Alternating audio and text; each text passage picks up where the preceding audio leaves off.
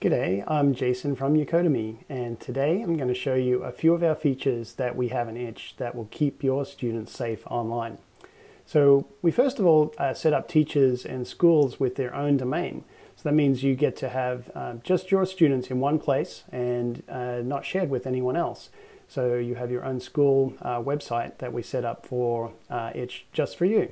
So say you have your school name is something like New York State perhaps, then your website might be like newyorkstate.ucodemy.com.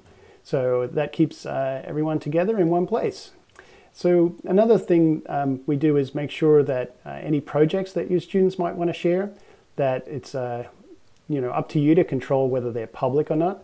So you can share them with other schools if you like, or just keep those projects shared just in your class with the teacher. So the teacher really is the one that controls the course sharing in Itch. They can list the courses publicly, or they can make them completely unlisted, and so you would be able to do something like just put them on your library website perhaps, so that people can get to them. We live in a changing world that's ever evolving, and at Ucodemy we believe that allowing students to share is key to their success.